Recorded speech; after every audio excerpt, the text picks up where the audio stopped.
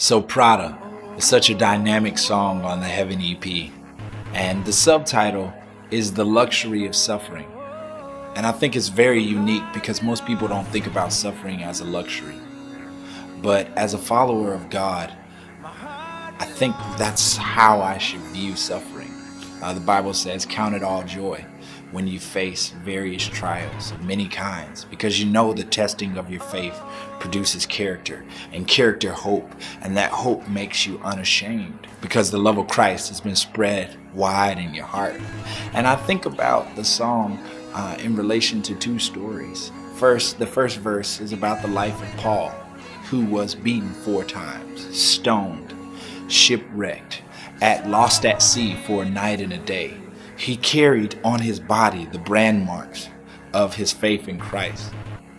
And he said, count it all joy when you face various trials of many kinds. And I think the luxury of his suffering was that we have the scriptures. Much of the Bible was written in chains.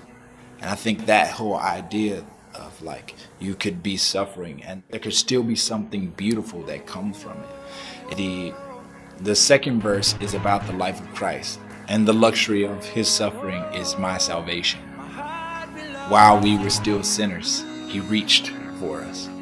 And I feel like, to me, that is such a beautiful thing, and it's something that I wanted to highlight. And even in my own life, I can remember reading that verse. It says, count it pure joy when you face various trials. And I thought to myself, how can I count this joy when I'm going through such a tough time in life?